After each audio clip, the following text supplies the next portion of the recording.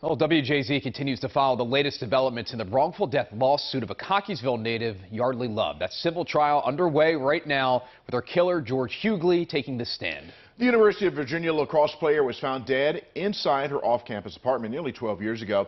Huguely is also serving time in prison for murder, but now faces financial responsibility too.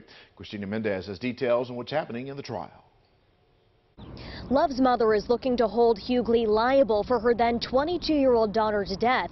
This lawsuit aims to get more than $30 million in damages.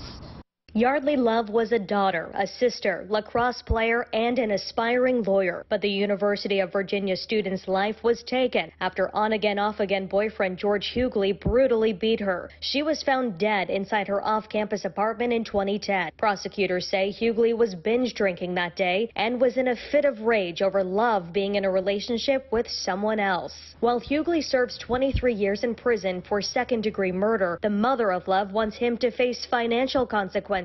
This week, a long-sought civil lawsuit trial began. This afternoon, Huguely testified on the stand. To the jury, the Love family lawyer Paul Beckman says, quote, she died as a result of a vicious and brutal beating. The defendant's attorney Matthew Green admits to jurors the Love family is entitled to compensation, but argues Huguely's actions do not meet requirements to award punitive damages, citing this interrogation video where Green says his client couldn't believe Love died. She's not dead. There's no way she's dead. There's no way. I did Julie.